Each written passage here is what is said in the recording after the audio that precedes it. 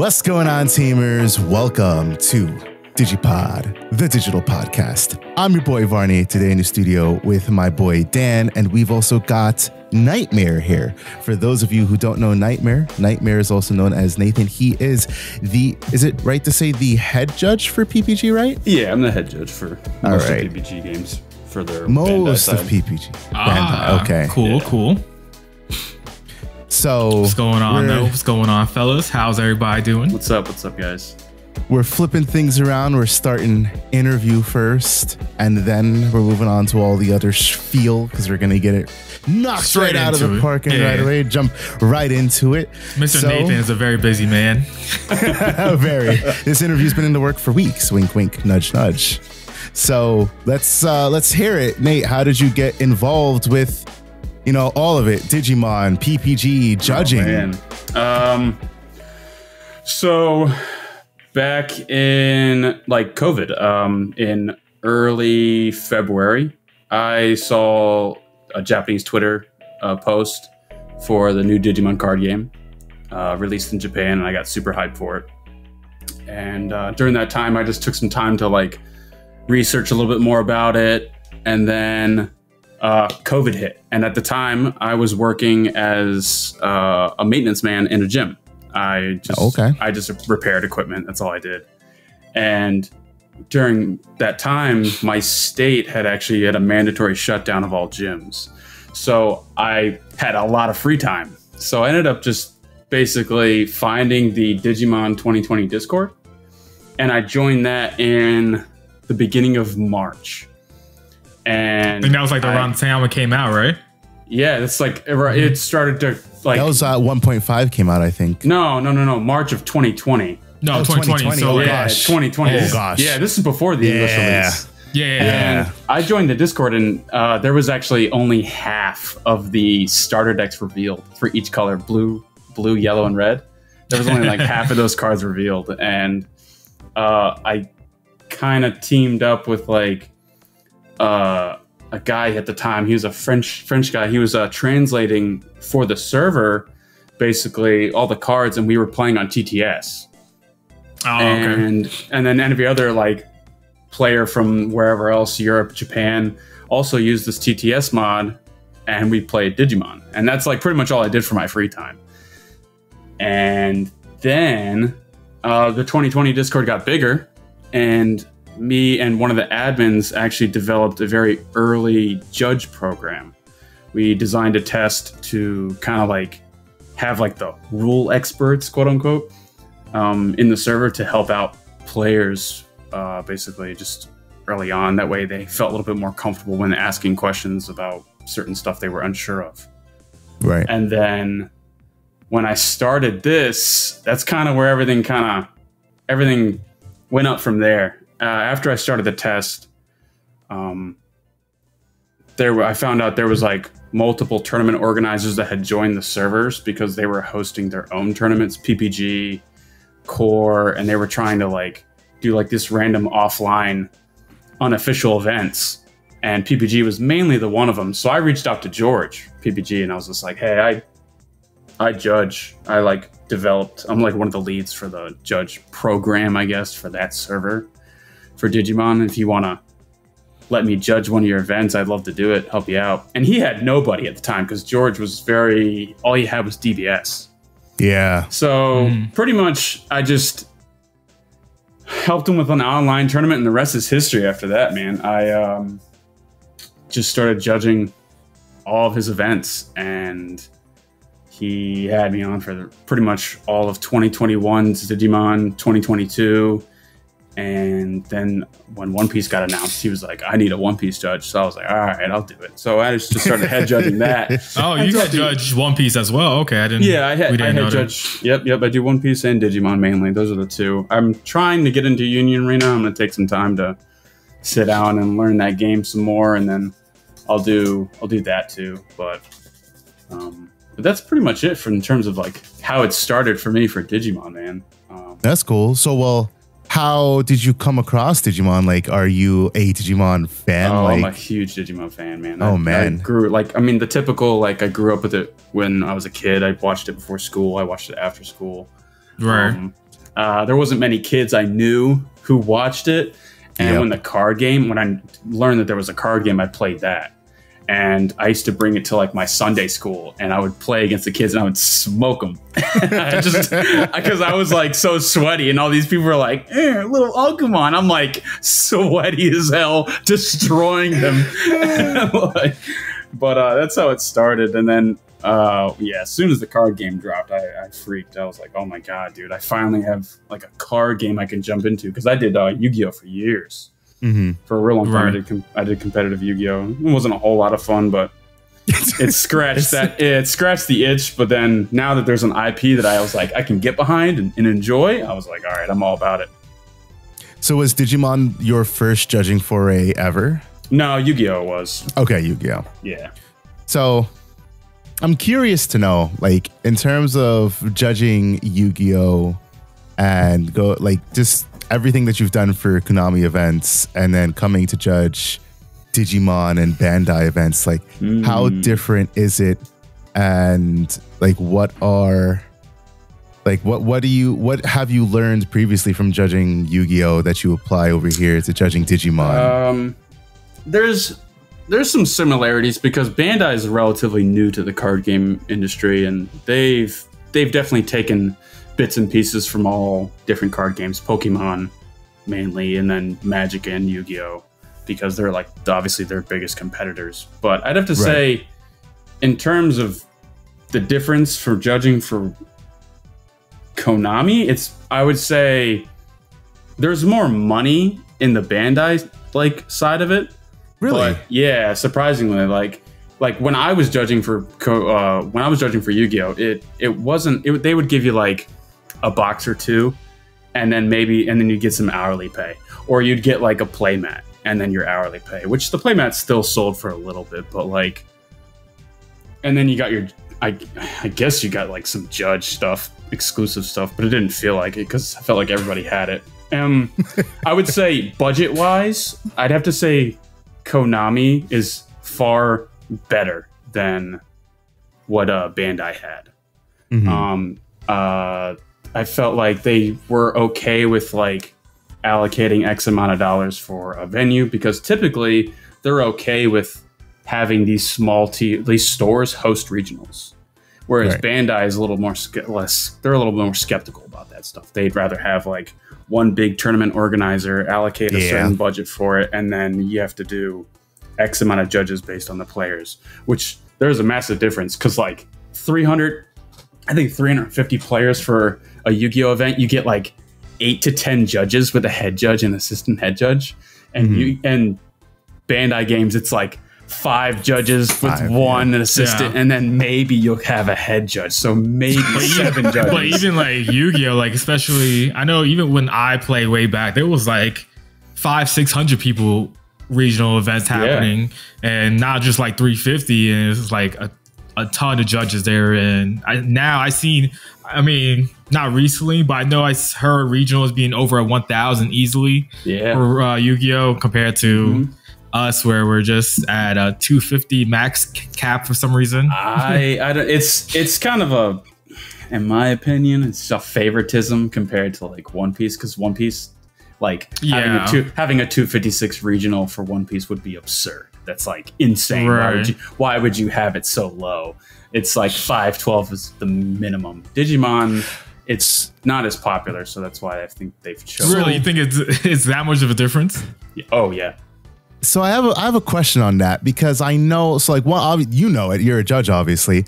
One of the biggest things is that Digimon has had lower cap counts, but I have always said it's not the TOs that we should be yelling at, because the TOs don't set the cap numbers. That's a Bandai thing. Is that true? Yes, can you speak to that? Yeah, it's a Bandai thing. They have a preference of how much they want. There's a little bit of pull with TOs. They're able to kind of set up how they want it, because one, they pick the venue that they're going to do it at, and then it kind of gets sometimes they'll plan around like for right now, as far as the know for the budget for this year, it's like a lot of Digimon, DBS and then DBS Fusion World, or all those regionals will more than likely be together.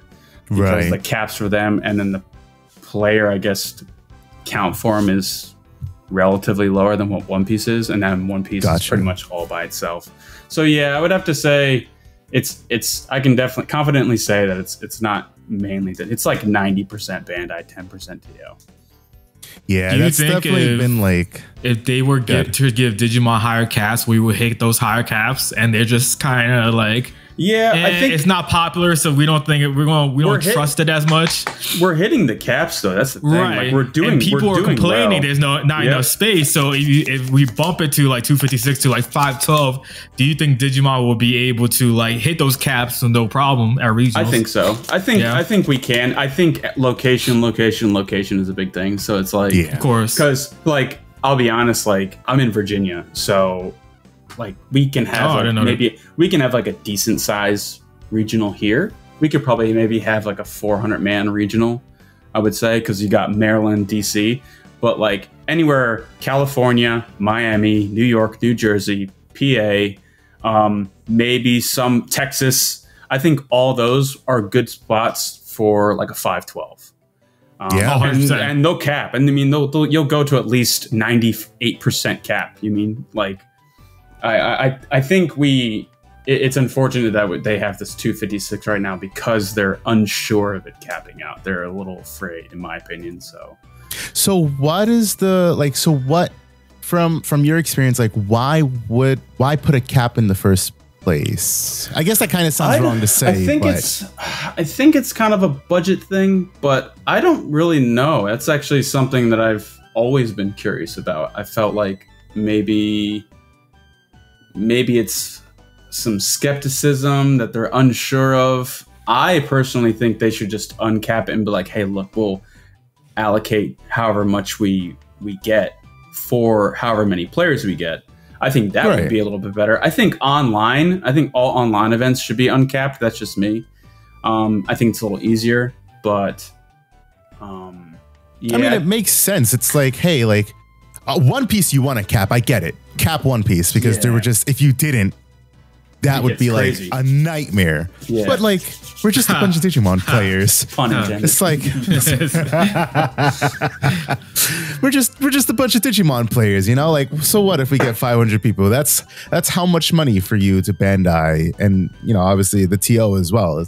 Like I've never really understood, maybe in the beginning when things were, you know, harder to get into and like COVID was a thing. So there's all like the supply chain stuff. But I mean, it comes down to like money as well. Like I don't really know the full details of Bandai's reasoning, but I can say that I think it's more of them unsure of whether they can get a lot of people or having the budget, because like if they plan for a regional, they're like, all right, this regional is going to be in Charlotte, North Carolina, and it's a 615 player cap.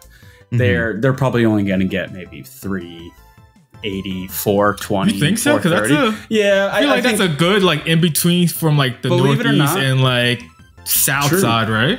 True, but you have to realize that like, because in terms of money, no, you're fine. In terms of money for pricing and stuff, the only thing you're getting from regionals now is the serialized Omni, which for sure just came out.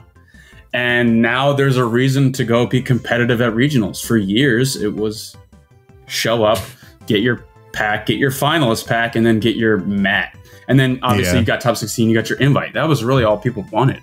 Now there's a reasoning, which I think is a good step forward for increasing these caps for Digimon, because I do want to see these events. I think honestly, all in-person regionals need to be 512, because I'm telling you, though, I know they'll hit at least.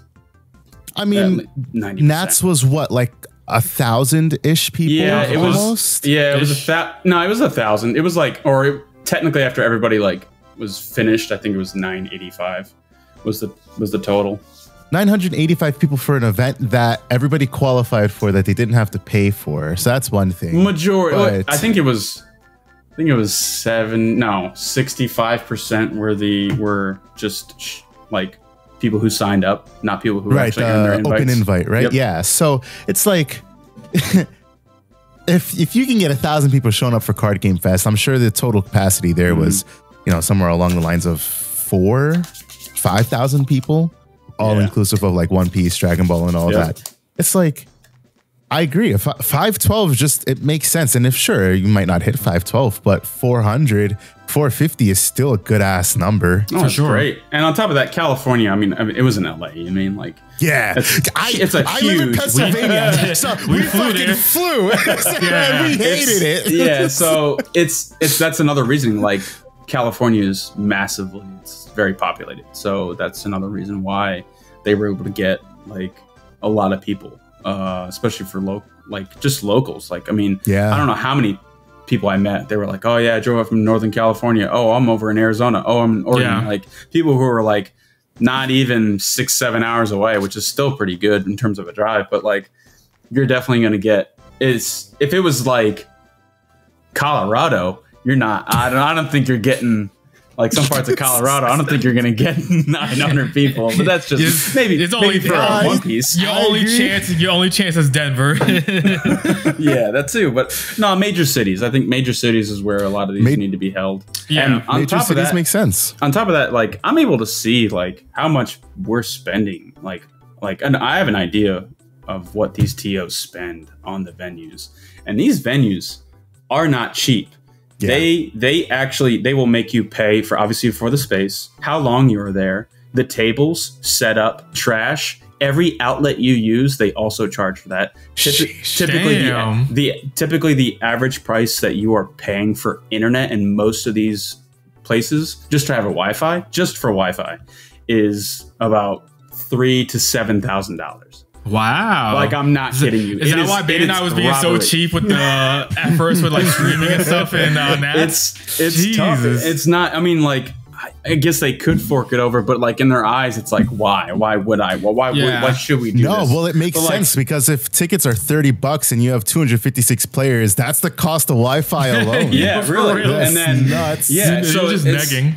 Yeah, it's not. That's another thing that a lot of people don't see. There's a lot that people don't know. Hey, but if you raise the cap, then you can afford it. But then they need to pay for more space, more time. It's not even the space. So when you set up these spot, when you have to sometimes you have to talk to these venues 3 months in advance. Yeah. And of course. And they're going to be like, all right, what kind of event it is? You're like, okay, it's a card game tournament. They're like, all right, how many people? And you're like, okay, it's like if you were to say, oh, it might be 500. Oh, it might be 300, because after it's almost all across America, all convention centers, once you're over 500 people in a space, you have to have security and metal detectors. Which is then so expensive. Cost. Yeah, and that's just like, that's a huge cost. But I mean, it all comes down to, I think it's a slow roll. I think we should just take some time, find good spots in major cities that are relatively, especially I think for East Coast. East Coast really needs something in the Northeast. 100%. Jersey, New York, PA. I think all those spots really need like good TOs to rise up and just host events there, because I know they all will fill up, because that is such a condensed area. Because you literally have like, you're what, 8 hours in 8 hour, if you were to just do Jersey, like 8 hours north, south, east, and west, you're going to be in Rhode Island, Connecticut, New York, upstate. Like you're easily, So I think that area, and it sucks too, because the venues over there are also insanely expensive. Yeah. But, I remember back in the day in Yu-Gi-Oh! Regionals, they used to host them in hotel lobbies. You gotta do that again. Yeah. No, well, that's another thing that I'm really excited about. This the new regionals that Bandai is rolling out for in-store regionals. The store has to have be able to host 64 man or 64 spots. Yep, it has to be able to host 64 people. The store's rank with TCG Plus needs to be relatively up there, and then it also needs to be in good standings with Bandai in general. But yeah, that's a whole application process that I haven't even been able to I don't know the full details of it, but I just know that they are going to be picky about it, which kind of sucks, because I didn't really mind the store championships that gave invites. I just think they should have maybe lessened how many stores were able to have, because it was a little chaotic last year. Or not last year, the year before that. Ago, yeah, it was like 1,300 people showed up, and Bandai they capped it. It was like 1,300 or 1,400 people had invites, and they had to just hard cap at 1,100, and they couldn't host it anymore. I didn't know that. That's crazy. Yeah. That was another thing that they had to do. They had to hard cap it at 1,100. They cut off a lot of people. There was some people that showed up. They were like, I literally showed up and I can't even play, man. Like, what the hell? I have my invite. Yeah, that's tough. It is tough. Is that part of the reason why they took away the store championships? Because I've only heard like rumors wise. Do you know anything about it or no? I believe that's some things I can't go into full details about, but I think I can honestly say that it was an unplanned. They just weren't expecting that many people. Yeah, they just weren't entirely expecting in that. And then dealing with 1,300 people, or at a mass quantity of like over 1,000 people, it's hectic. It's not easy. Yeah. On top of that, sure. Your software has to be able to take it too, because Best Coast Pairings is not very good after 1,000. You got RK9, which you is don't say. Like, I hate to say it, but most of the software, like I'm not trying to throw like shade on any of these softwares, but like, after about 600-700 players, it's hard. It lags and it takes forever. And then when it breaks, it's the worst to get. We saw that. We saw that. It's the worst. So hey, we had it easy. Them One Piece players, bro. Yeah. My God, poor One Piece players. I know almost. Probably, I'd say maybe 75% of the judges that were over there, because I staffed them multiple times at PPG, but. Man, I went over there just to check on him. I felt so bad. I'm like, hey guys, like, it's all right. You guys will get through it. Yeah, but I remember talking to Zach, and after I walked over, coming back from the One Piece spot, and I looked at Zach. I was like, dude, we got to start on time and we got to end on time, man. I was like, we got to show this up, dude. We got to show the superior game, baby. He was like, yeah, all right. And we did, man. We had about close hour delay, maybe something 45-minute hour delay, and we still ended on time, man. Yeah. It was phenomenal. So good job by you guys. Appreciate it. Yeah, for sure. Another question I have is another thing I like to say, or I usually like, we don't like shit on Bandai all the time here at this at DigiPod, the digital podcast. It's mainly Barney, just for clarification. I do call Bandai out for a lot of shit. So like one thing I'm curious on, I've always said, I think, so I don't know anything about like the way that Konami hosts tournaments. Obviously, like Konami does Konami do almost everything in-house in terms of like, planning the events, staffing the events, running all the logistics for that. Whereas Bandai puts the onus of that on the TOs to handle. Well, no, Konami's similar. They have basically an application process that TOs will go through, and then they bid on where they want to host regionals, or if they're able to host a regional, where they want to host it, and then they pay for the space, and then Konami will allocate X amount of dollars to them and their pricing, and then go from there. It's similar that way. It's okay. Not too different. Okay, so then how? I mean, obviously, pre One Piece, I'll say pre One Piece, because I feel like the addition of One Piece just like screws everything up. Because it's like, all right, cool. We had $1 million, and now $700,000 is allocated to One Piece, and the rest of the games can share the 300 scraps. But prior to One Piece getting added, like, what were some things that you felt that they could improve upon? Just like in terms of being, the maker of the game, and with PPG being like one of the most prominent TOs in the space. I'm curious, like, how... Ooh, who's at my door? I think that's my daughter at my door. Hold on, 1 second. You're fine. All right, while we wait for this time, what's your favorite deck in the game right now? Favorite? Red Hybrid. Red Hybrid? You're a Red Hybrid. I'm a degenerate. Oh my God! Don't let Barney know this, because he's gonna freak out. Yeah. I hate dealing with with a lot of bullshit that this game has in terms of like decks. Are you talking about like security stuff? Is that why? Even So before, even before that, really, like security control. I mean, like Pete brought it back, dude. Pete literally put security. Like, even though Pete was a phenomenal player, 24/7. He plays it much differently than the average, I guess, security control player. Like I watched Pete probably 50% of the time while he's in top 64. And he did not play that deck even remotely like the average security control player would, because a lot of people play that deck like they're just expecting it to carry them, and that's the unfortunate part about security control is people just expect it just to like the deck is going to beat your opponent. It's kind of brainless, right? But no, Pete, option win me game. Yeah, like Pete was active. He actually took his time, planned out like a lot of his moves, and you can see it. And Pete's a pretty good player, and I thought that was the one difference I'd have to say versus everyone else. So him playing that deck brought that deck back out. So I had to keep up my red hybrid. I was like, all right, I gotta go slam these people, dude. I'm so over this.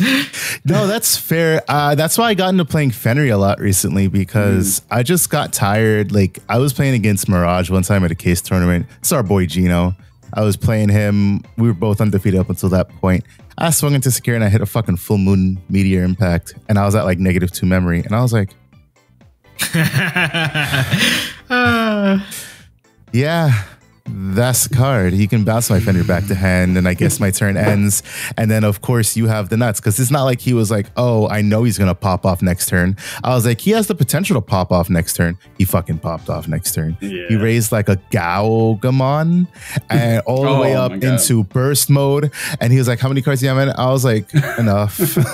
Enough, dude. Do your thing. Replay Thomas, make you draw a card. Burst mode, gonna bottom deck. I was like, good Lord, I still have 5 security. That's the one frustrating thing I'd have to say that's kind of going on about Digimon. Like I love the game, but it's hard to like support it right now because in terms of like competitively, it's getting to that point where power creep is so brutal that we're looking at like broken cards and we're like, that's okay, all right. Yeah, and then like, I see what you're saying. And then on top of that, like these decks are getting brainless. Like they're just brain dead decks. That's another thing that I really can't stand. Like I know I'm playing red hybrid, but like there's not many other options. I'm picking the lesser of the evil, really, in my opinion.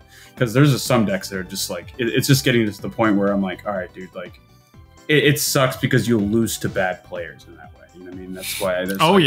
It's very frustrating because you can see it when you lose to just an RNG or like a shitty One Piece sack. Problem. You mean? Yeah, just a shitty sack. It's just not fun.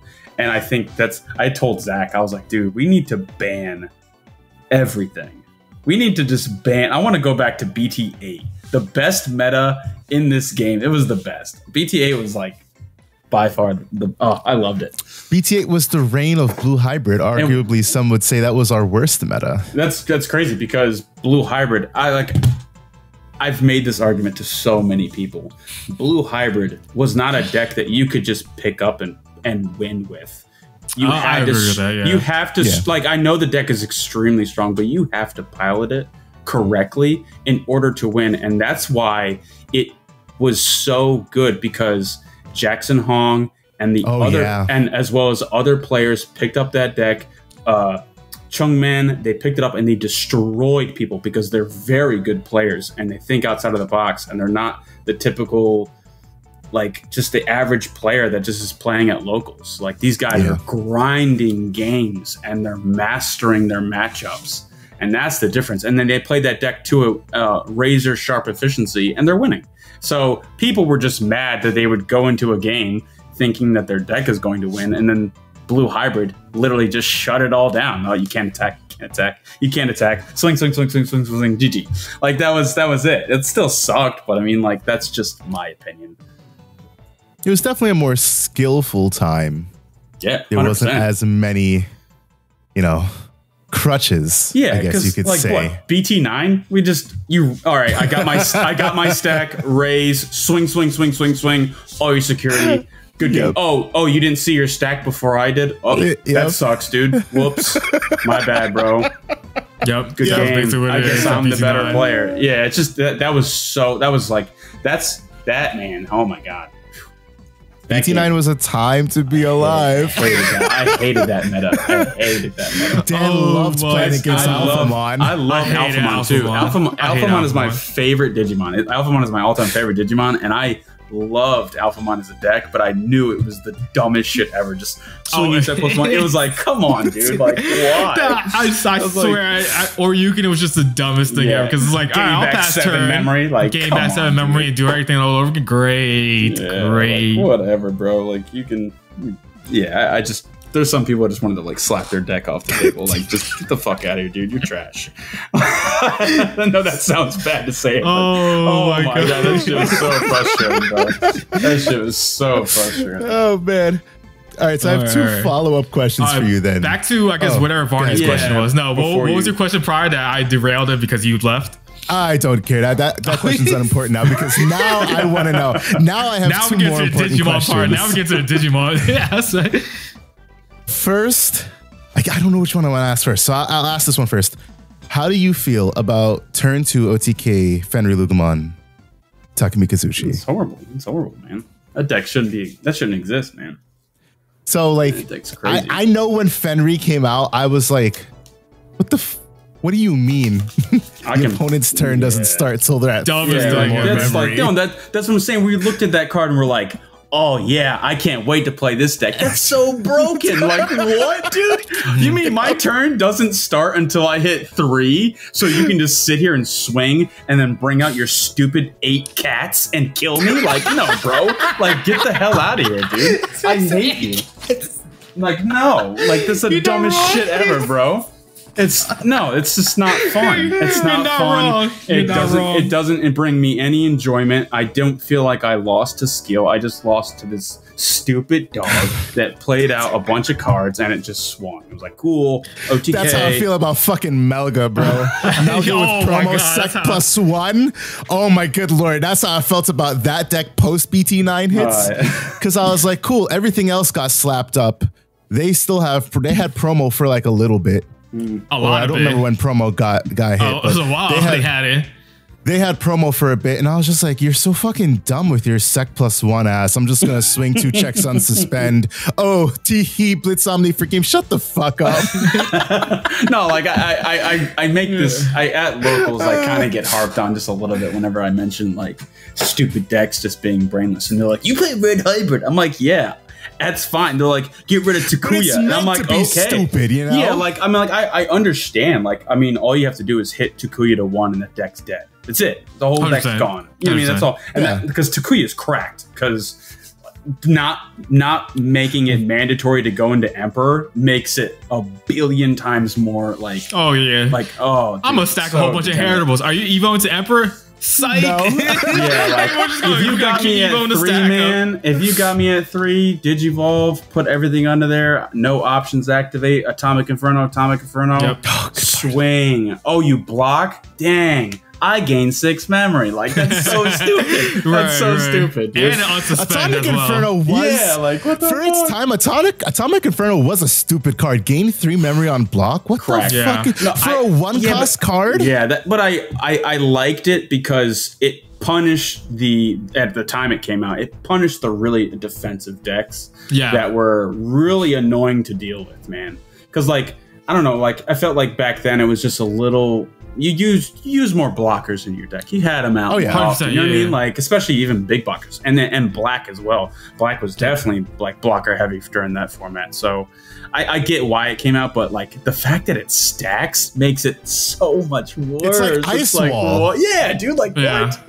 It's so. It's like crazy. Atomic Inferno, and just for good measure, Atomic Inferno. I'm now plus 9k on my 2k Flamemon. So I was swing for 11k on 4 checks on a fucking Flamemon. Stupid. Yo, Barney has PTSD because one of our friends used to play like old school Red Hybrid. He did it to him, and that was what won him the game because he was like, all right, Tom Inferno, what the fuck do you mean if I block, you gain 9 memories? Yeah, on a Flamemon too. That's the funniest part.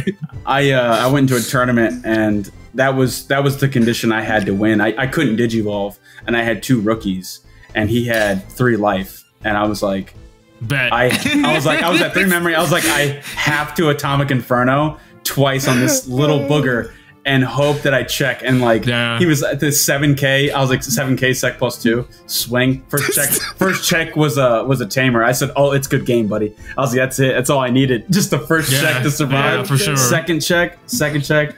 He got it, and I was like, oh yeah, you're dead, dude. You're dead. And he was mad salty. Oh my god, I mean, like, that's funny. It's just so frustrating. For what it's worth, though, like I give Red Hybrid that. Like Red Hybrid has always been an aggro, sec plus 1-esque deck. Exactly, it played to what it was. For sure. You just have some decks that do some things outside the realm of what the fuck they should be doing, like Alphamon with sec plus 1, or Melga with sec plus 1, or Grandis with sec plus 1. You see the common trend here? I'm not saying that sec plus 1 is a red keyword per se, but some of those decks shouldn't have had as easy access to they did with the unsuspending mechanics that they had at the time. Of course. So that was a fucking nightmare. No, even Red Hybrid doesn't do that shit. Restanding is so ridiculous. That's why, like, I have to have Blitz Omni in my Red Hybrid deck. I think it's like, when you're, it sucks when you grind with red. I think it's the worst. So there's some times where I've like gotten rid of all the security, and now I just need to wait until I can Emperor and then Blitz Omni for game. Like that's the only restanding that deck really has, but that still carries the deck forward in the meta. I hate Red Hybrid, but I only hate it because he gets smacked up by it every time because every deck he played, I get smacked up by it so often. It's getting worse now.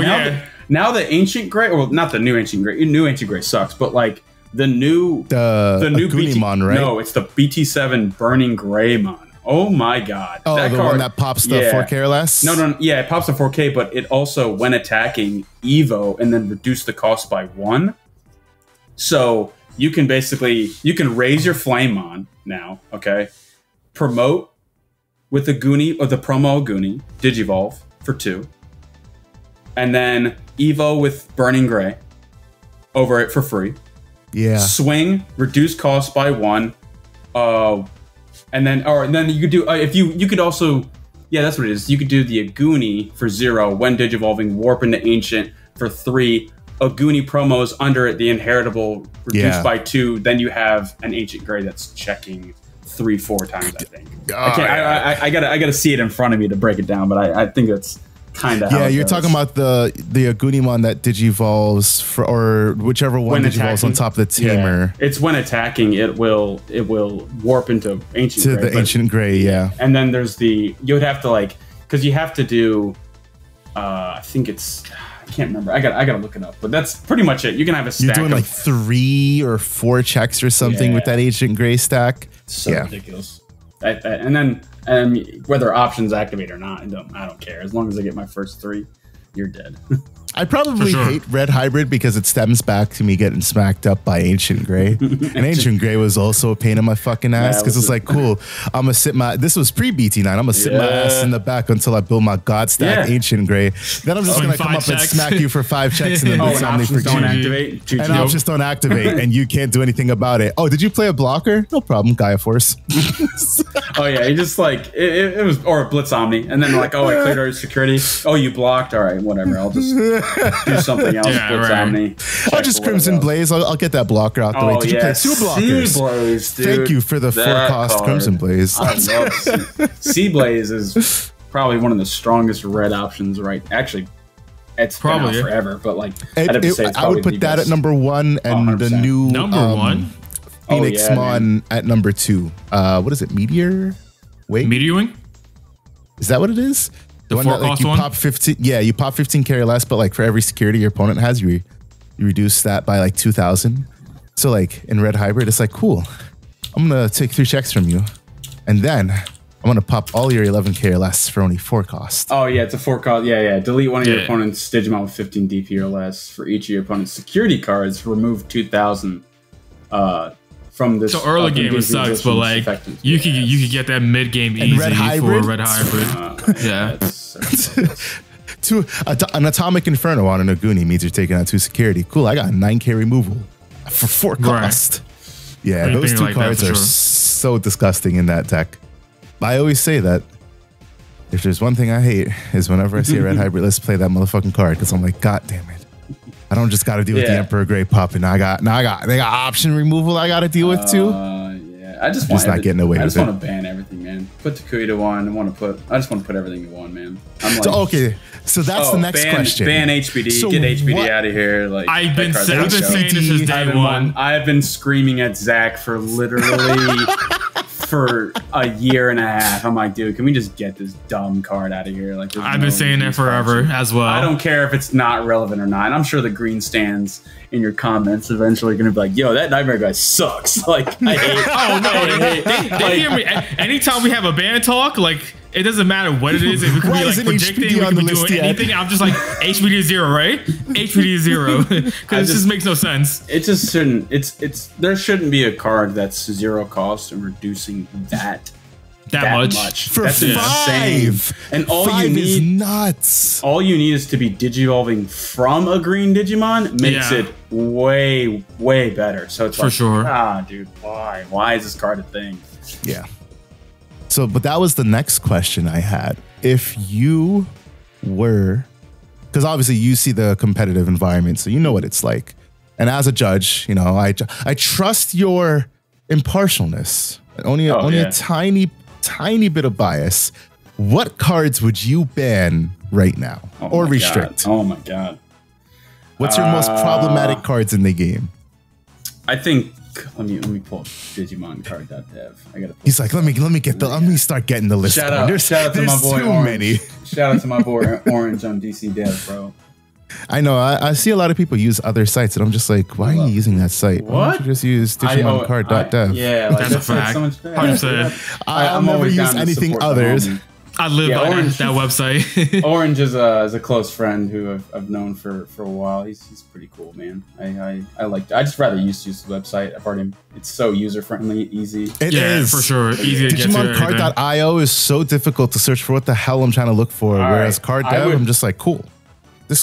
I'll go into BT17 because that's the most recent stuff. But I would actually I would pre-hit all of the Ace level 7s to 1. Whoa! Don't do that to me already. No. See.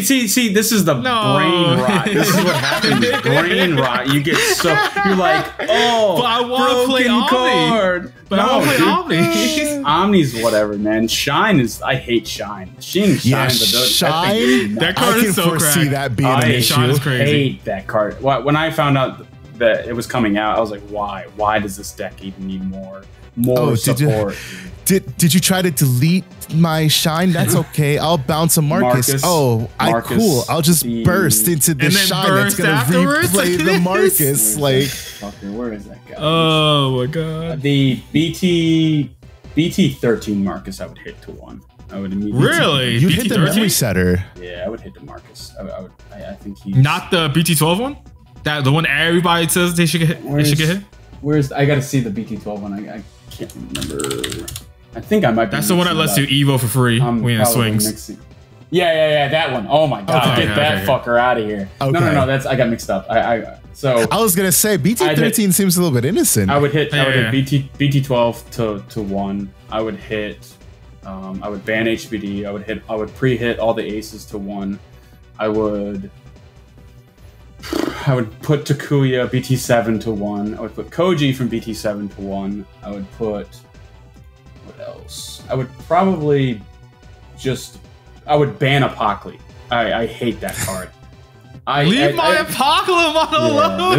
This guy's on brain rot to the max. I enjoy the poor little guy, man. I mean, poor little guy. I enjoy seeing my dirty, disgusting little one. Hey, Dark Masters was one of my favorites, villains in Digimon, so I used to enjoy playing it.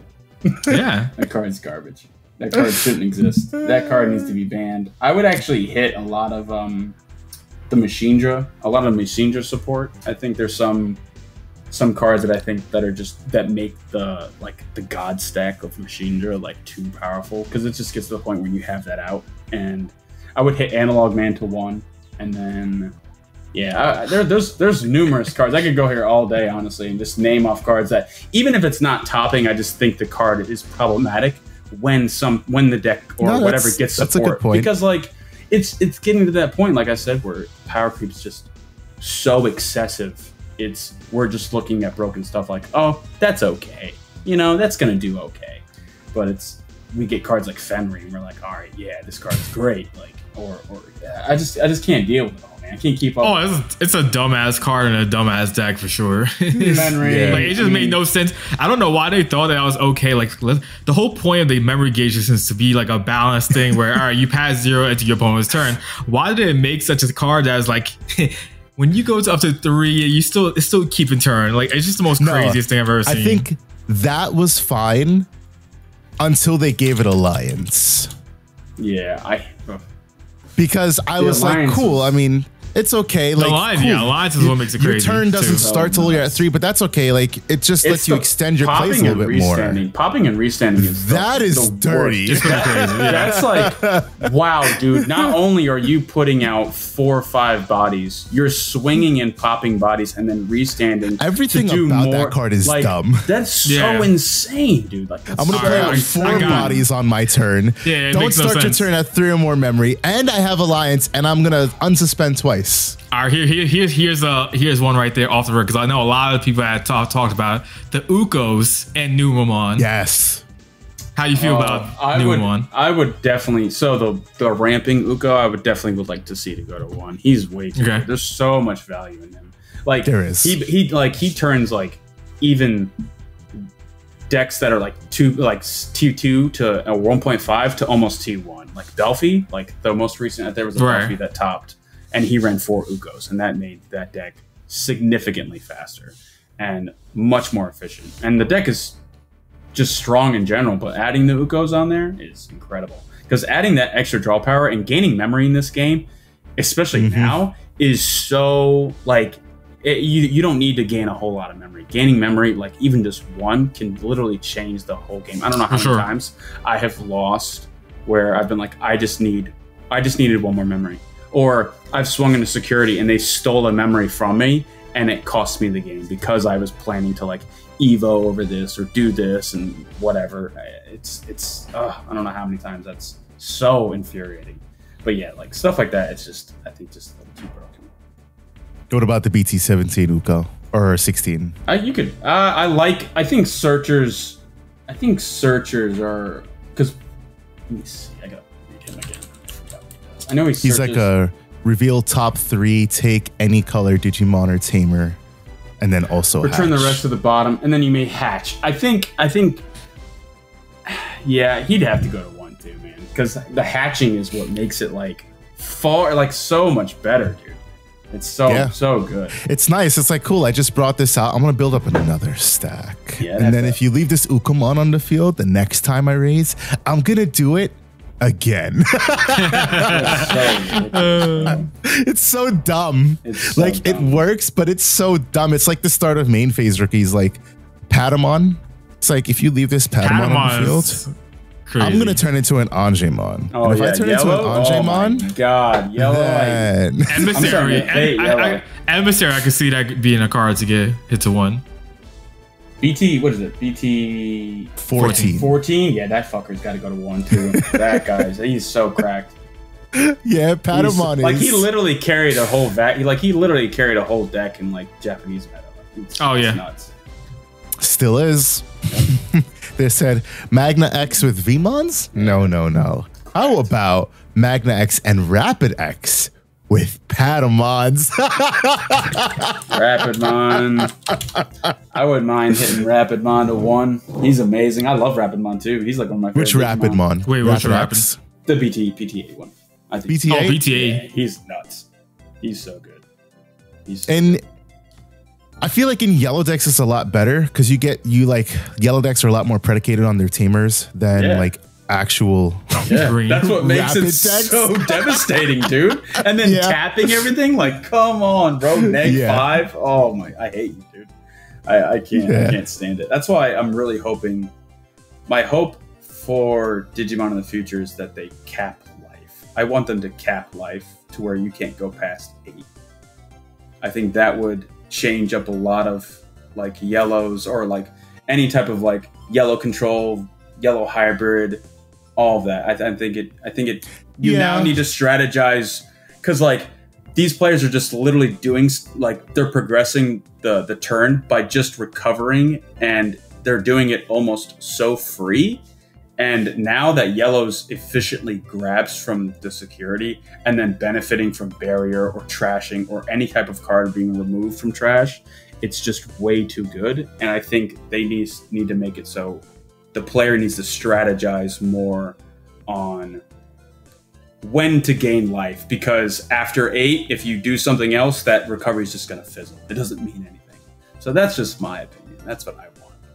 Yeah, I can see an argument for that. I know many people who listen to this podcast do not want Jet Sophie to come back because of her unrestricted recovery. She's cracked, bro. And I mean, I know I used to be at like 10 security back in my yellow hybrid days. That's insane, bro. That's so insane. Like, you know, and I remember grinding. I played yellow hybrid for a brief time, and I remember playing. It was a mirror match, and at one point, not the mirror. Yeah, me and this guy were at like 8 or 9 security, and I grinded. The only thing that carried me was the TK Kari card. I had those out, but and that extra memory, I was able to make far more aggressive moves, and just getting that extra 2 was nuts. And I remember just sitting. It was like one. Yeah, it was. We literally played out an entire 45-minute round in one game. That's all we did. And I won. Just kept recovering each other. Yeah, I won because I beat him in one game, and we were going into time, and I was like, "This is insufferable." It's not even like we're both playing slow. The decks are just like this is not fun. So that's how I felt playing against Vaccine on fucking Saturday. I was like, I'm recovering. I'm not even a recovering deck, but somehow I'm fucking recovering. But you're recovering, and this game is just going on forever. Or no, or was that Ruin Mode? That might have been Ruin Mode control. Ruin Mode. Oh my god, dude. Ruin Mode. Yeah, the Ruin Mode control. Your game 2 was like that. Yeah, your game 2 was grindy. It's crazy. These level 7s are nuts now. It's like once you have it out, there's like nothing your opponent can do. Yeah, Ruin Mode is like, well, if you can't delete, it's a game changer. Yeah. -5. I delete -5. It's like, come on, bro. And then these starter decks that are coming out, these brand new ones, the Vortex, Vortex is so insane of a keyword. Rookies that just tap any Digimon, like conditionless, just to on play, just tap the Digimon. Palmon X. It's so dumb. Like, what is it? I think one of the Kiwimon does that. Kiwimon. Kiwimon. On play, on deletion, suspend one of your opponent's Digimon. What? That's stupid. It's a rookie. Or not even rookie, it's a level 4. Like it's a cheap cost champion, yeah. It's a 3 cost. Like, fuck off, dude. That's so dumb. And then I'll just Fluffymon. play this Grand Gale. Fluffymon, have you seen that card? Fluffy is good. Oh, that's right? That's the Digitama, yeah. When attacking once per turn, you may suspend one of your one other Digimon with as much DP or as less as this Digimon. That's that card is insane. Insane, dude. Like Green needed that. Cool. Like Green needed that. Totally. You know, Green was starving. Tyrant Carpetary-mon? Yeah, oh my god, Tyrant. He's really gonna be a tyrant. I'm not looking forward to him, but next set I'm gonna play my armor. I'm gonna play my armor. Rapid. I can't wait. I'm just gonna armor up. I'm like, you can't touch me. You can't do anything. Or I'll just play red hybrid. I don't know. But I agree with you. I definitely think the game has gotten to a point where it's like, I'm okay with this. Yeah, it's like, dude, that's broken. Why are you okay? That's insane. It's just I don't even know what to call it. There's a word for it. I'm probably going to remember once I'm done with this. I know what you're talking about. But we can't go backwards though, right? Like, it's not like we can just like, all right, time to just regress it. No, it's the thing is I think if, let's just say we were able to sit down with Bandai at a table and be like, hey, you guys have 30 cards that all need to be hit to 1. And then I'll be like, and the game will become balanced. They would see it as like oh, but we're gonna make a lot of people angry. Like, yeah, but the game is better. Like, it's hard to sit down and explain it to these people. It's unfortunate, but it won't happen. But some people would say we need rotation. I actually hate rotation. Since I come from Yu-Gi-Oh, I kind of, and this is maybe like not a very good excuse. I like the idea of when a new set drops and all of a sudden a card from set 1 and 2 is now crazy. Because realistically, like, what cards are we playing from set 1 and 2 in Digimon right now? Digimon? Gravity Crush. Gravity Crush, yeah. No, like set like what? Ties. Who's playing Tie, dude? No one's Greymon. Greymon players. No, it's TK. They play the black Tie. You don't play the TK. TK. You can play Mimi and Gravity Crush. Wowzers! 3 cards out of a 100 card set. Like, it's one of those. Lilithmon sees use. Sure. Oh, I guess the Millith loop. The Jack Millith Raid loop was in BT3, right? Ever-present purple queen. No, I'm talking about right now, 2024, 415. Like, no one's using like these cards unless it's like Millith. Like, I think that's called Millith. Yeah, the Millith loop. Yeah, Millith loop. Yeah, the deck. Yeah, the deck out deck. I can't remember. They use Creepymon and other stuff. My boy Ying was using it recently. But yeah, like, it's just I like that. I like that. It's like it revive something out of a set. And it's like, oh, dude, that's so cool. Now this card's relevant again, and it's not a feels bad because like I like that idea. And then on top of that, like, I guess for people that like sell cards, these cards go up in value, so it's nice too. I think that's another healthy thing that I enjoy about having cards be revived out of older sets. I think rotation is so silly. I think we're not Magic, we're not Pokemon. Just leave it alone, man. Nope. I agree. I mean, there's so many good old arts. Like, forget about like just, oh, cool, this card is usable. It's like, bro, some of these arts, they're so beautiful and they will never see the time of day in their current meta. And then all of a sudden, some card comes out. It's like, oh my goodness, I get to use this art again. I love this art. Yes. Yep. Like, haven't had much of that happen. There's definitely been a couple situations here. And then even with set rotation, how far back do we go? Do we cut off, so basically everything from BT8 back? Do we just cut off half the sets? Are we doing like, do we go 8 sets and then kill the rest? Do we go, yeah, you mean, like, it's just weird. So set and then 24. Where are the reprints? Yeah, like, and it's because some decks aren't functional without older cards like Greymon decks, for example. And Red Hybrid, like that deck can't. Red Hybrid, that card's got set 4. All of the hybrid decks coming up. It's literally like has old cards in it. It has to have it, otherwise you can't use it. So, but that's just me. I guess it kind of hurts my argument just a little bit on ban. I just think there just needs to be a mass ban on so many different things. But that's just me, and I'm mean and harsh. Hey, we all got our opinions. We all love this card game. That's like the biggest thing. Like, there's such a deep love for not only Digimon, but the Digimon card game. And I only hope that Bandai would one day listen to DigiPod at the Digital Podcast and realize that, hey, there's opinions that some of our community has that maybe we should listen. If I go on too many podcasts, I'll get scolded, man. I'll get yelled at. I'll get a DM some of these days and they'll be like, hey. I heard what you said. No, I try to be careful what I say. I mean, I respect everyone's opinion in terms of like the honest critiques, but there are some things that I think Bandai chooses to do that's unfortunately hurtful to the games. Yes, for sure. And there's not much I can do. You know what I mean? At the end of the day, I feel like I'm just a schmuck, man. I mean, who am I? Like, just the head judge of one of the largest, TOs in North America. PPG is all right. They're okay. Yeah. They just fly me around the country. Speaking of, I got to go to Kissimmee at the end of the week. I got to Kissimmee, Florida, and then I got to go to Las Vegas after that. Yeah, they got me moving everywhere, man. Some fun stuff. Yeah, it's cool. The story is real, and it's just a note for you guys. If you like something, if you love something, let's fucking do it. Yeah, really, really, just get out there and honestly, if it's now turned into like no longer a hobby for me. It's a business now, and I literally make my living out of it. And yeah, that's so I literally get to see the country. I travel around. I'm so humbled by like being able to travel around the country. with a game and that I love, and I'm able to see people every day, and also it's helped me be much more social, because I was like, I didn't want to hang out with nobody. You were a Yu-Gi-Oh player. Yeah.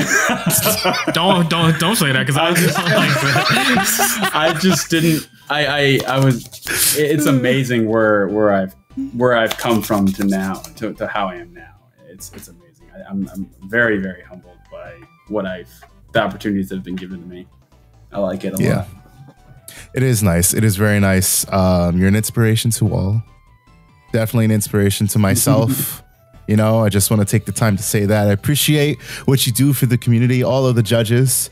I don't think judges get enough appreciation for the shit that they do. No, they don't. Shit that they gotta put up with. Yeah, dude. Especially where some of these players. It's tough, man. It's tough. Like, what do you mean I can't use my thing in raising effect? Well, it's because it's in the the worst. I'd have to say the worst. What's the worst? All right, real quick. What's the worst like judging call you've gotten at? Like consistently, I've had too many.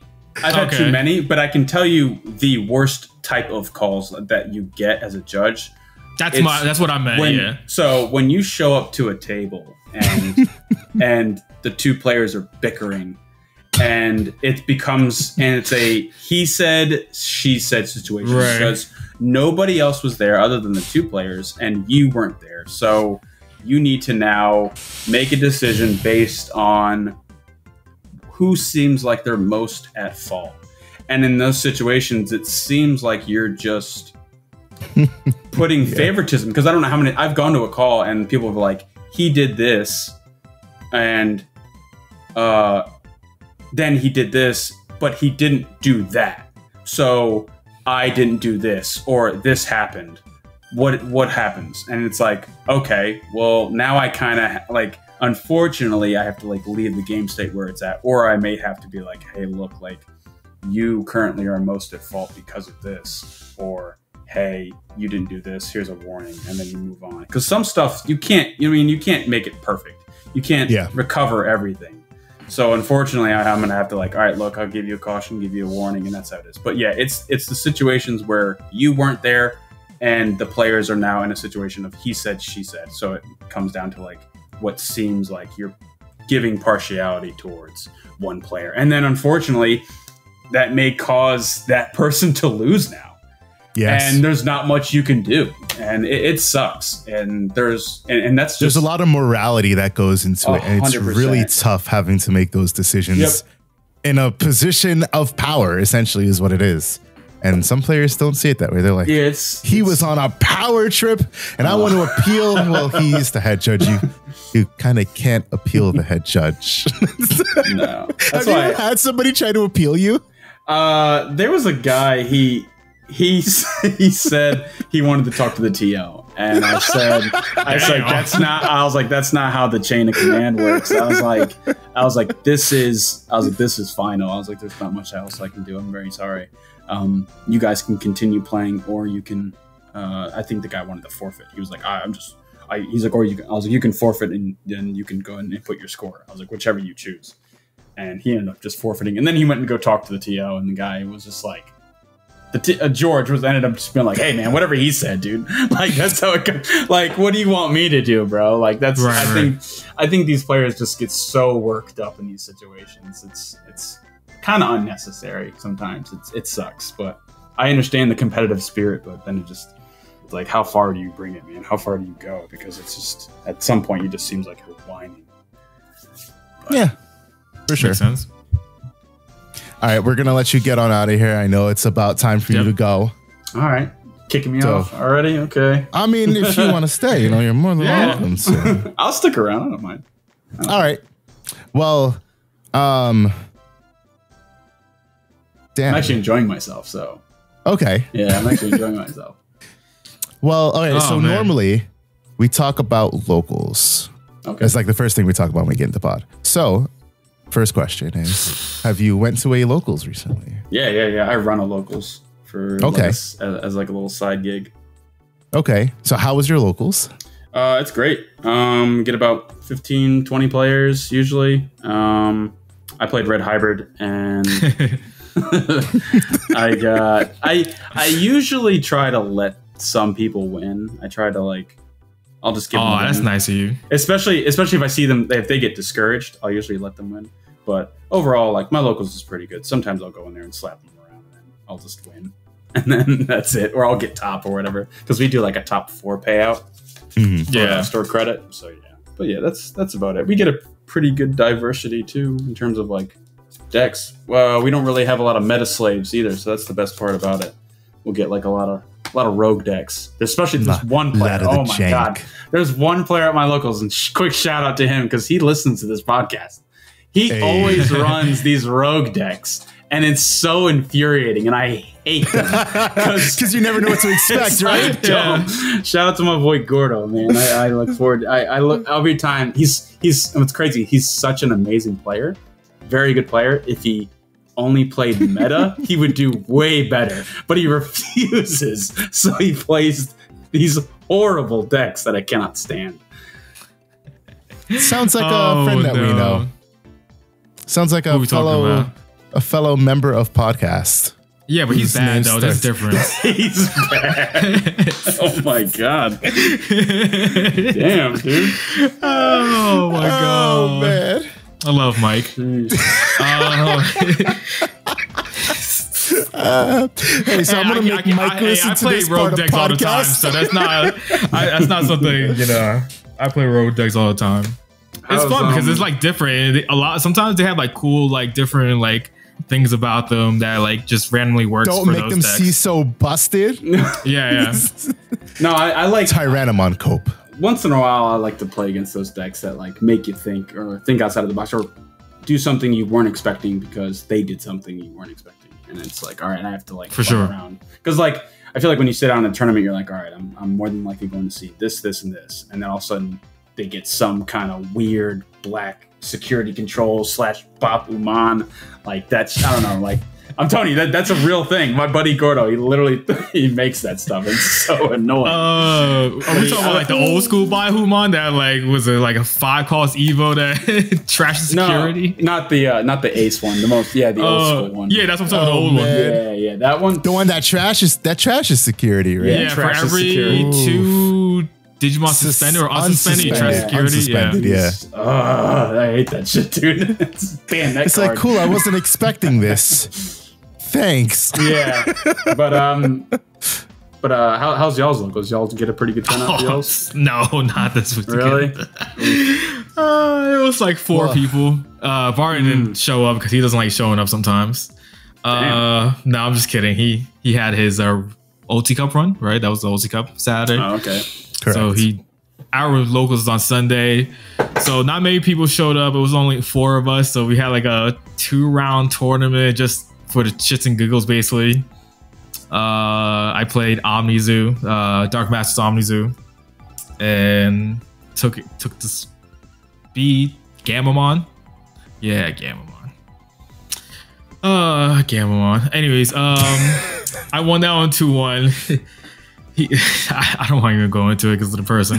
But anyways, and then round 2, I played against Gino. He was playing Yellow Vaccine, but it was like Rapid Yellow Vaccine. Armor Vaccine. Say it right. Armor Vaccine. It wasn't like fully because he was running Mitamamon as well and Gato. It's still armor. Kind of. I guess if you want to call it that, sure. And that was 2-0. Hey, speaking of words, Pokemon won me at game 1 in that deck. I hate that card, man. I loathe that card. And then game 2, it was what won me that one? I Mega Gargoed him. That's what it was. Ace Mega Gargo, and then just swung over his stuff and got rid of it. And Mercy Mode is quite a good card. Combo with Zortafee, you just kill the TKs, go to Mercy Mode, go into like Alter B and like kill 3 sources. Yeah, it was a fun time. It's fun. Yeah, but again, it was something small. It wasn't anything like crazy. Hopefully next week, because it sounds like a lot of other people like Varney and the rest of our group is going to be there. So hopefully next week will be a better turnout for us. You guys are in PA, you said? Yeah. Unfortunately, I live like 45 minutes from the shop. Oof. So every Sunday is a decision whether or not I feel like spending 2 hours in the car round trip. No, I feel you, man. That's not easy. There was one locals when back in the dark ages when it was hard to get Digimon product. Oh, I remember those days. Where boxes were 200, almost 180 a piece. Yeah. There was a locals I used to drive to. It was like 45 minutes away. I was so sweaty. I went up there, just beat them all, and then I drove home, and I'm like, I'm never coming back here, dude. Like, this is so far. Like, it's the worst. Quick side question before we go on our like usual stuff. Do you like get a chance to play in big tournaments or not really? Because you have to head judge everything. So, I for a while I wasn't really allowed to do PPG events.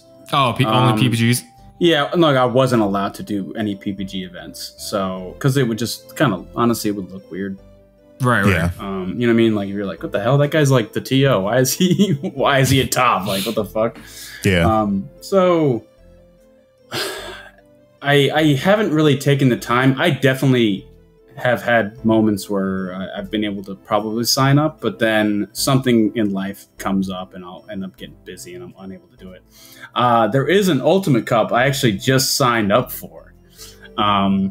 I didn't really want to tell anybody because I kind of just wanted to stay under the radar and avoid anybody knowing.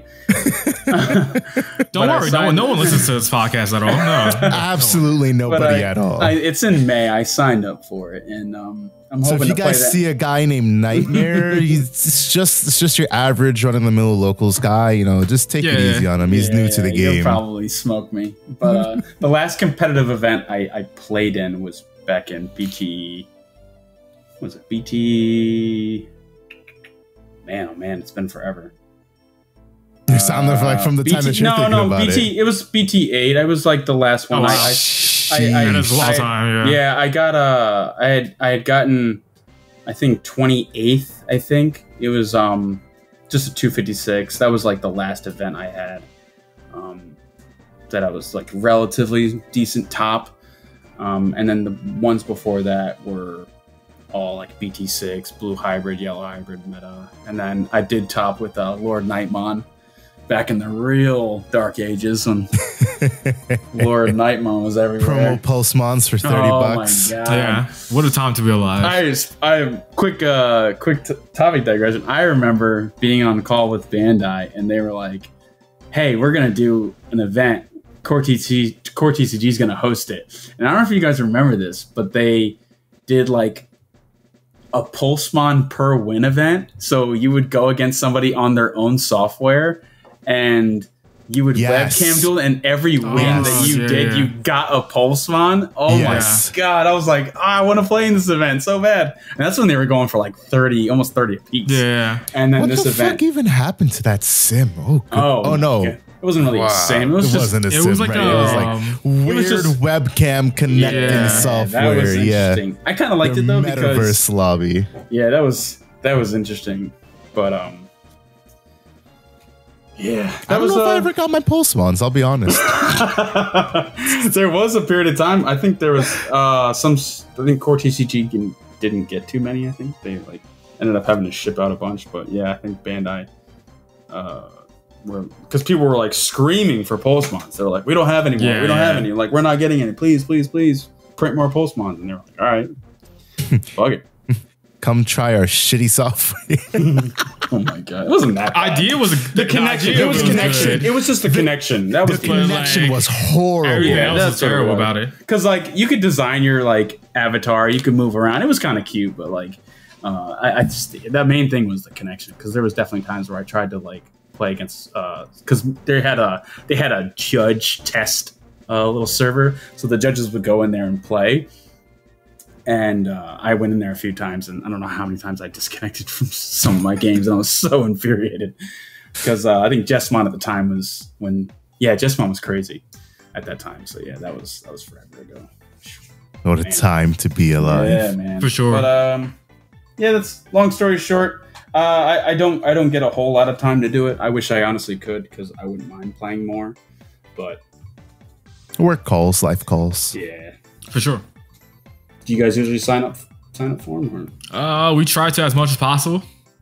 I signed up for a certain in-person that somebody else did not. So now... And you didn't sign up for the one I went to for the in-person too. Fucking lying, you know it. I tried registered for it. Bro. It was 12:07 and the bitch sold out. Are you guys talking about North Carolina? In the middle of a tournament. Yeah, North Carolina. About, are you guys going to the Chicago one? I would have been going to it if I was able to get a ticket. Oh man. Oof. And then my plan is to actually go judge at the Peoria event, so I'm excited.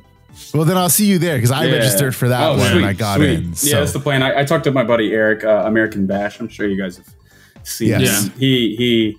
I told him I really wanted to show up because that's Top Cut's first in-person Digimon.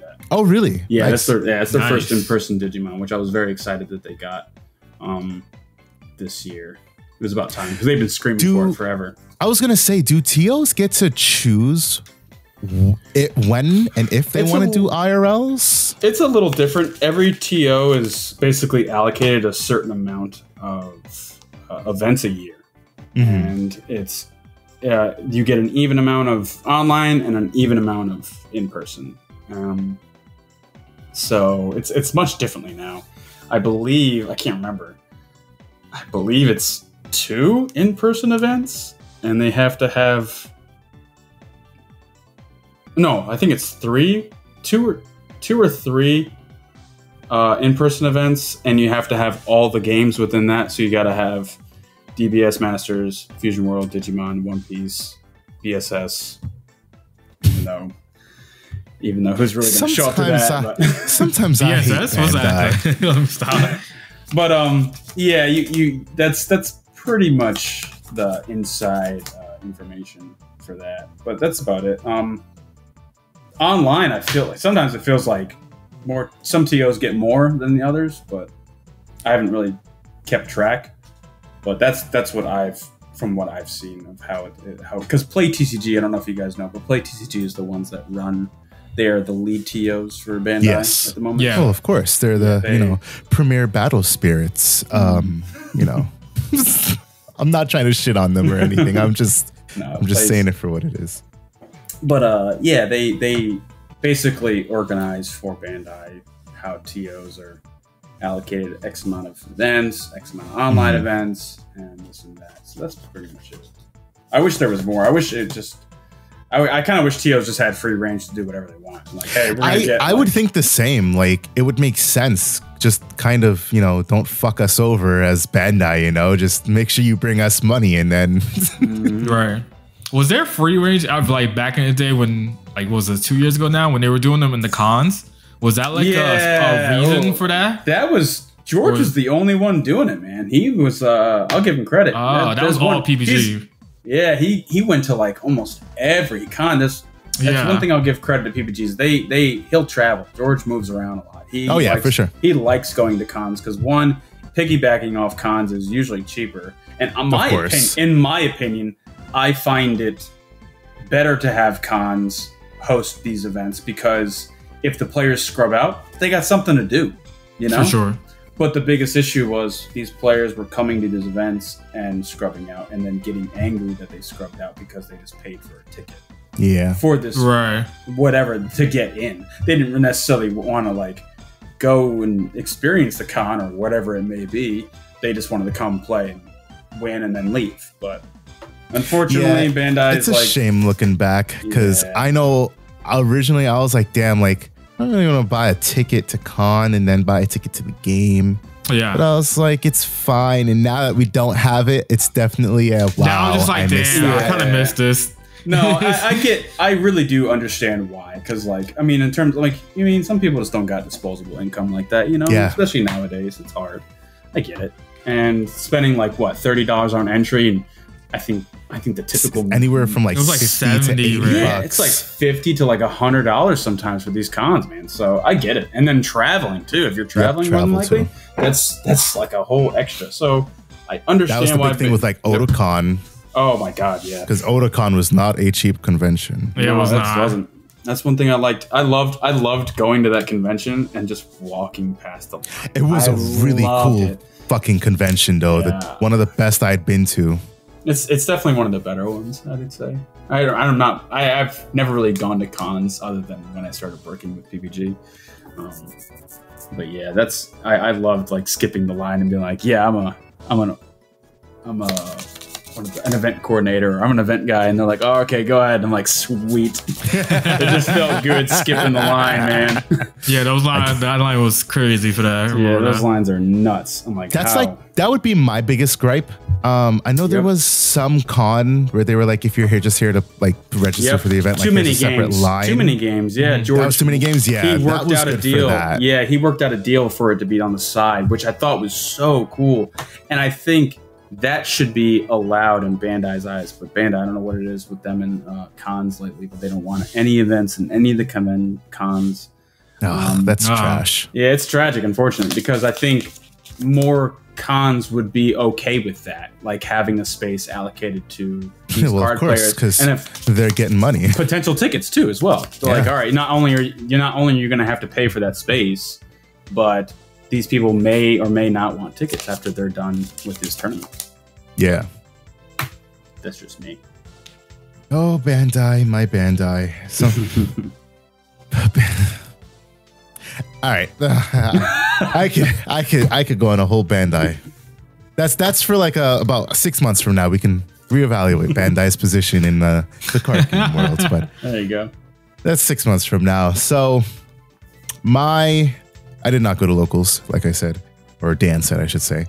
I had an Ultimate Cup this weekend, which if you guys were tuned into stream, wink, wink, I placed 18th. Let's go. I went 6-2 playing Magnum on Armors. That was a 2 a.m. Oh shit, I just got it off the wait list decision. I was most definitely not feeling Fenry. Fenry disappointed the living fuck out of me. And I was like, I don't want to play anything that requires me to sit here and think about setup. So D-Police was out of the question. Machine Dramon was out of the question.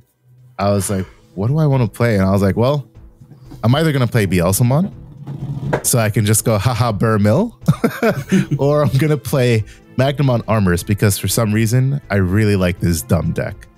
So I was like, no, my heart's telling me Magnumon. I'm going to play Magnumon.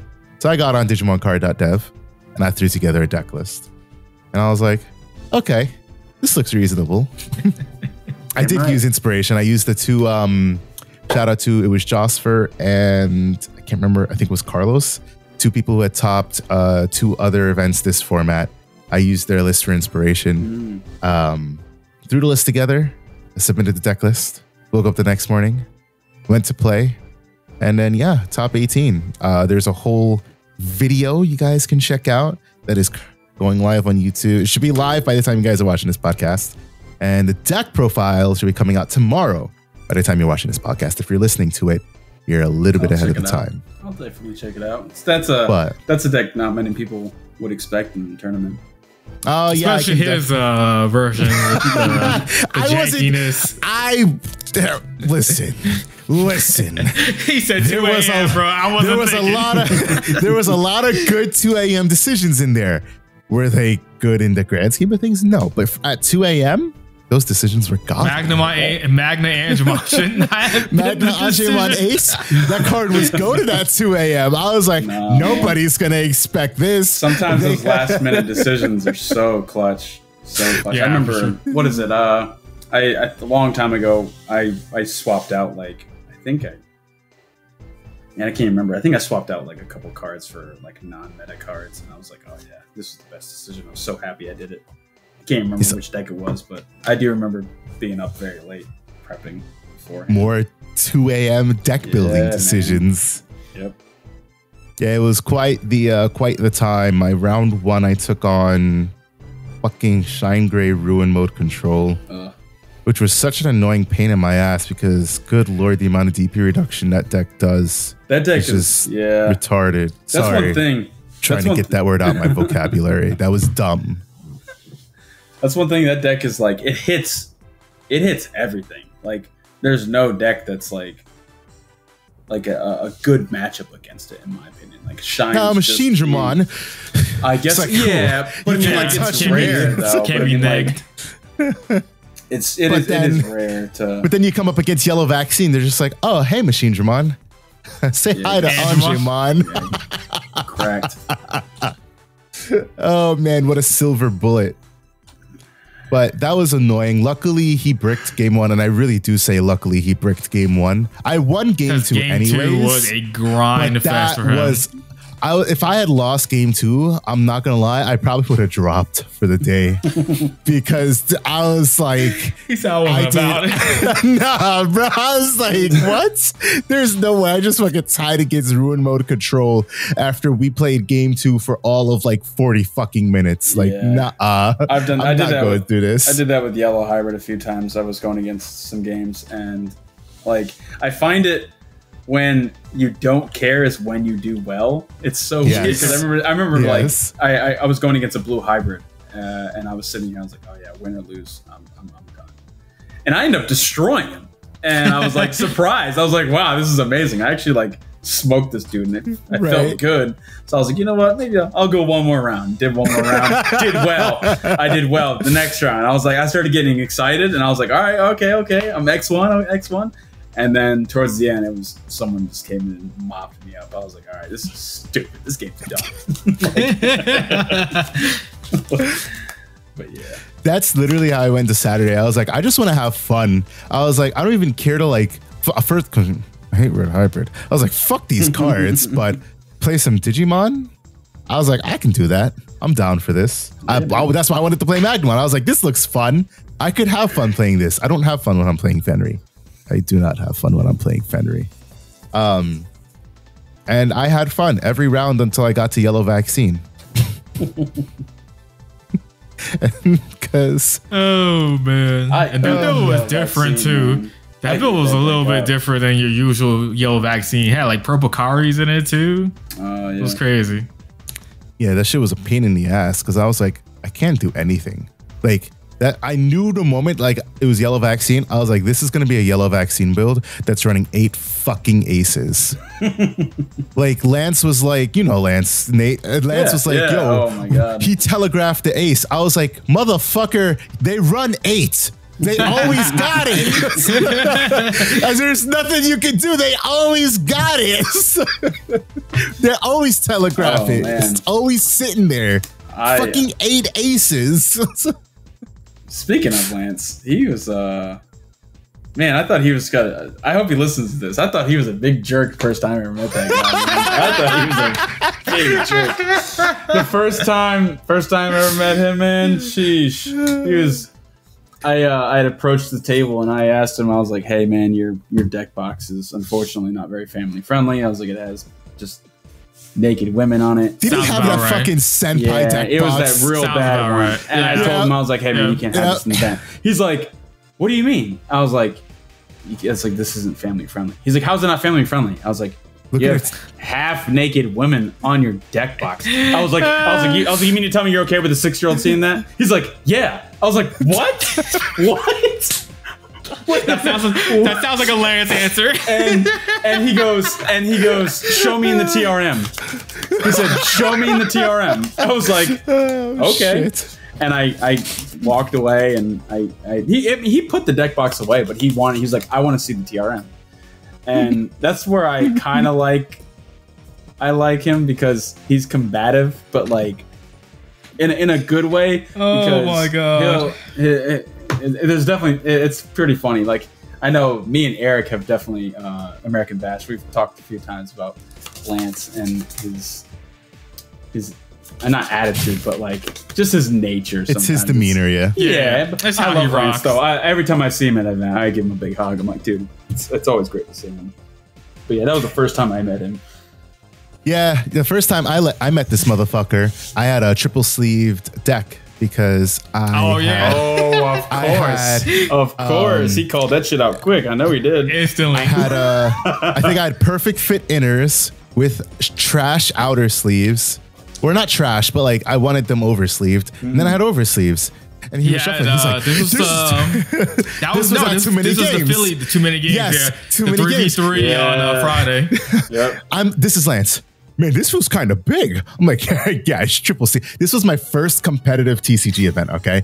Because Digimon is my first competitive card game that like I played like so at this level. So I was like, yeah, it's triple sleeve. He's like, I don't think this is legal. I was like, I can pull it out of the oversleeves if you want. He was like, yeah, you do that. I don't want to have to like, call a judge over anything. I was like, yeah, man. Me 5 minutes before the fucking shit starts. If he ends up listening to this, he has definitely danced on the fence sometime on that line of sharking and just but I do like that he calls he holds players accountable. That's one thing I like because there are, and I respect it because I know in his mind he doesn't want them, like he doesn't want someone to like try to cheat him or do something that they're not supposed to do. So I like that he holds them accountable. That should have been called out from the start. Exactly. So that's why. This motherfucker was triple sleeve, and that's where he hid that fucking hammer spark. Something like that. Yo, that was so funny. Oh my god, I remember. And he was playing Yellow Hybrid for that event. Was that what it was? That was the one, right? D Reaper. Oh no, D Reaper. That's what it was. Oh my god. Because Cliff was playing Yellow. Because Cliff was playing Armor Imperial against me. Oh, good old I was the one who everybody was looking at during that fucking round 1 match, and then my fucking heart was pumping. I was like, can I win this? This motherfucker just dropped Gatekeeper on me. I'll never forget at Otakon. I had to disqualify the runner-up in the finals against, I forgot the player's name, but he was the runner-up. He was playing Alphamon against Luca. Oh, and Luca was playing, and I had to DQ the guy because he's triple sleeved. Yep. No. He didn't triple sleeve. He double sleeved his alt arts and some of his higher single sleeved the other ones, right? Yeah, he had about 60. It was like 65% of his deck, if I remember correctly, the count. It was about 65% of his deck was double sleeve. And when I looked at it after breaking, because it was perfect because you didn't notice because it was perfect fits on the cards. Yeah. And when Luca got done shuffling, he was like, oh, I broke a sleeve. I was like, oh, which one? And I asked the guy, I was like, I'll give a replacement. And he said, yeah, give me a second. And I looked at it and I noticed some cards were double sleeved and some weren't. And I got up and I called my judge over. And I was like, here, what do you see? And he was like, oh, this is double sleeve, bro. I was like, yeah, he's disqualified. They were like, and yeah, that was tough. And yeah, I felt bad. I felt really bad, but you want to know what else is tough? You might remember this. This might be how you remember me. Do you remember the guy who lost an Alphamon deck? Max Rarity. Oh, Max Rarity Alphamon deck. Oh my god, at Otakon, right? Yep. Yeah. Oh my god, I remember this dumbass right here. I remember seeing you walking around frantically. And I felt so bad. I was fucking livid, bro, because I don't even know how I got up without it. I was like on the biggest high too. I was like, wow, I just beat my worst matchup. I was like, I got this today. And then I fucking left it at the table, and shout out to whoever picked that deck up. I hope that deck did you well, because that shit was max rarity. Yeah, man. That's tough. Yeah, I remember telling my judges, I was like, hey, just be on the lookout for X deck box. I was like, this guy. Nah, they took that shit, they scooped. They took that shit, they scooped, bro. They were like, I wouldn't be surprised, man. I wouldn't be surprised. It's kind of sad too, because that's usually the only stealing cases you see at Bandai events. You don't ever see, oh, someone jacked my binder. That's the one good thing I find at most Bandai events. That's like someone lost their deck box and unfortunately someone picked it up and kept it. So yeah. But you know, you live and you learn. I've never left my deck box at a table after that at any in-person event that is not my own locals or a locals filled with people that I semi-trust. First thing I do is I pack up. I'll briefly talk to the person, put it in my bag, and I immediately get up. I can't. I have to. Like, I get that feeling, though, because there's definitely been times where I've been so excited after I won something. I'll stand up, and I'm like, oh, shit, I forgot my mat or something. But yep. I can't imagine. Alphamon max. What was it, like a max rarity Alphamon or? Yeah, it was fully max rarity. Oh, I was thinking max rarity at that time. Dude, that was like what at the time that deck. Fucking Oryukins were I think 60 it was like apiece. a 6. Yeah, it was like the a Doru 5 mods or were like 50 or something like that too. I had pre-release fucking Dexes as well. It was like a $500 or $600 deck. Oh yeah, it was a travesty. Huge fucking field. My locals is fucking great. They got together and they built me not a max rarity, but they built me another alpha mod. As much as possible, we did. That's what's up. Pieces. Yeah. So that's one thing. It's one thing I like about my locals is I can leave my bag open fully out. No one's gonna touch it. Yep. Like not a single person. That's one thing I like about it. Yep, I agree. And those are the locals that like I like and I trust because they're filled with good people that you know, people that you trust. Definitely. Not that I would like hold that against, you know, like a 512 player event that one might have been because that was a lot of players. Yeah. Maybe that was a big one. But you know, never again. I could say lessons were definitely learned that day. Yeah, every event has at least one or two like lost deck boxes I've seen. It's tragic. No matter what card game, there's at least one or two. Someone will. It just happens. It's just so easy. Yep. It doesn't take any time, man. You leave it. Someone's at the table. They're like, "Hey, whose deck box is this?" People are like, "I don't know." Like, okay, yoink. That's it. Okay. Yeah. I guess it's mine now. That's why. But I also am like, when I find something, a deck box that's lost, or someone that turns it into me. And then when someone comes to claim it, I ask them to describe everything in the deck box. Right. Makes sense. Oh my god, I have to do it. It's because I would hate for someone to like. I've had a few people who are like, "Oh man, I lost a deck box." I'm like, "Okay, what was the color of the deck box?" And they're like, "Black." I'm like, "Yeah, we don't have that."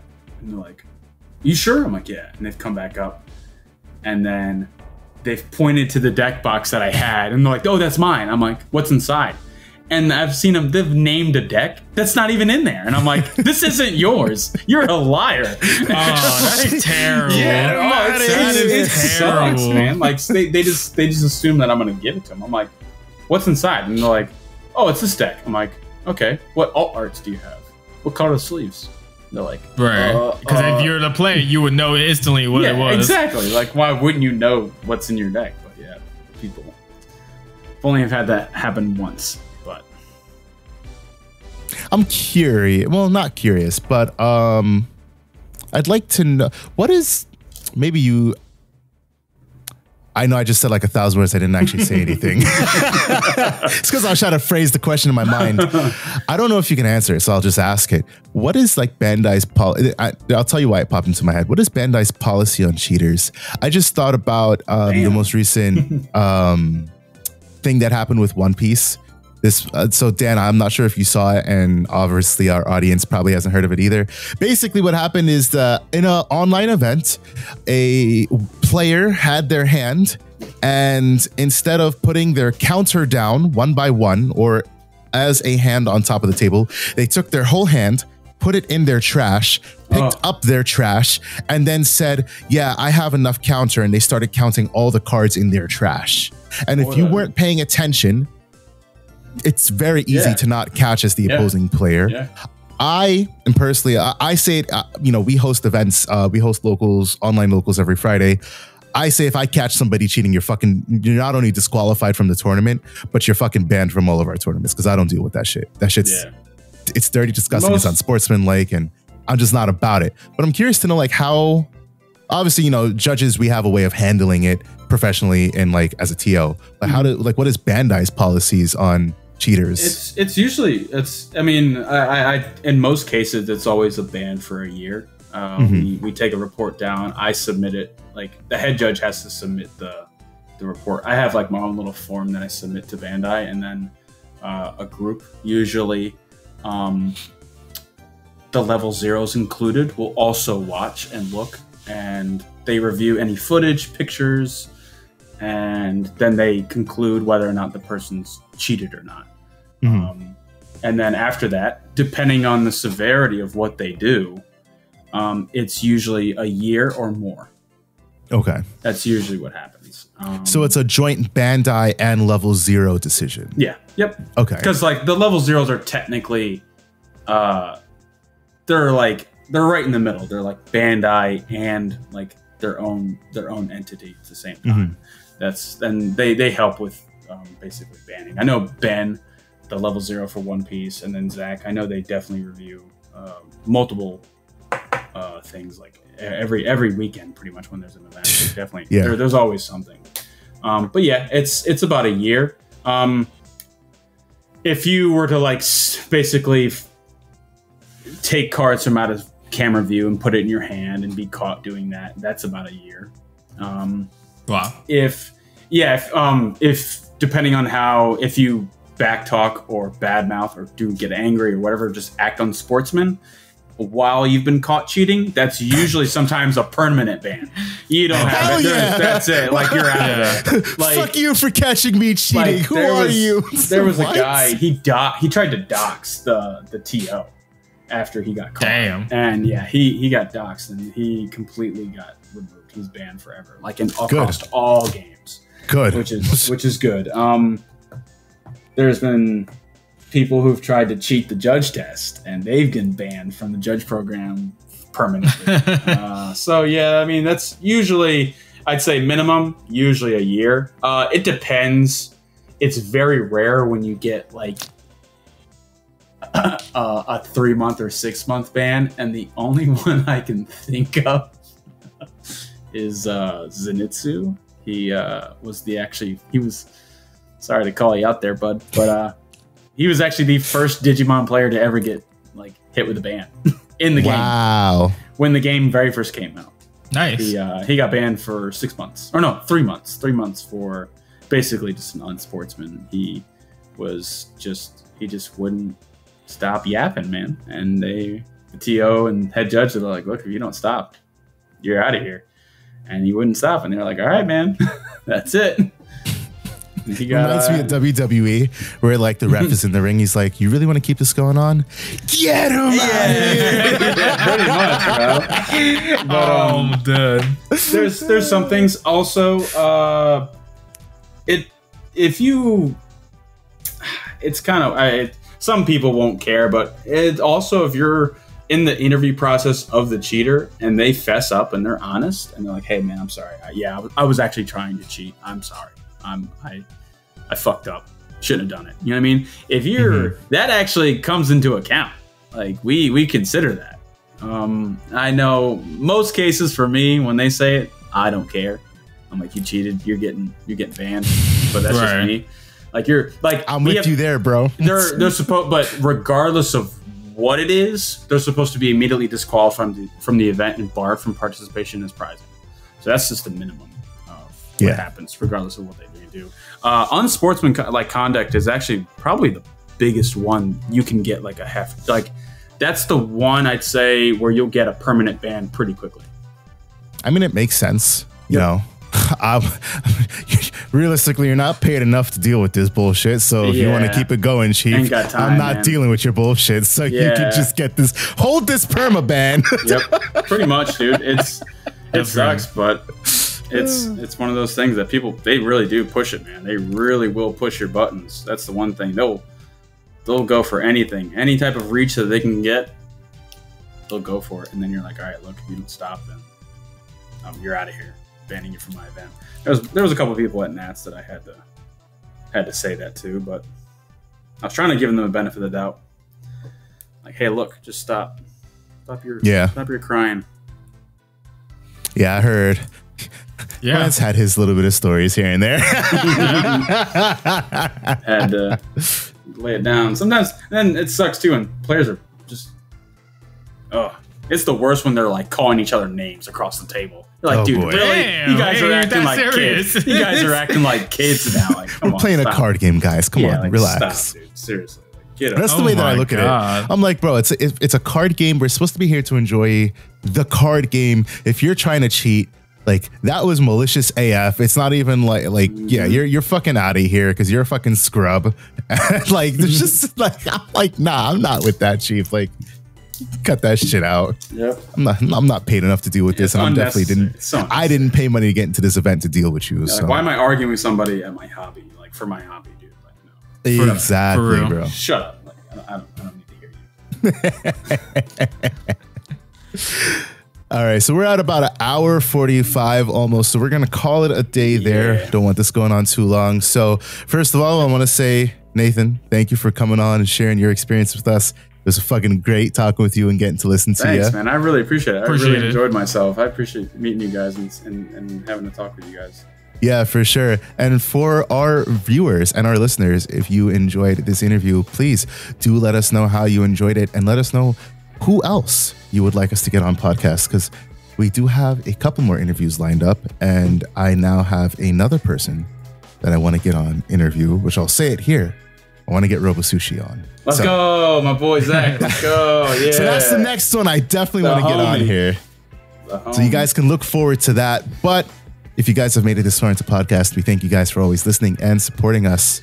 So with that, I say, and that is it for today's episode of DigiPod, the digital podcast. So until we talk to you guys the next time, peace out. Catch you on the next one.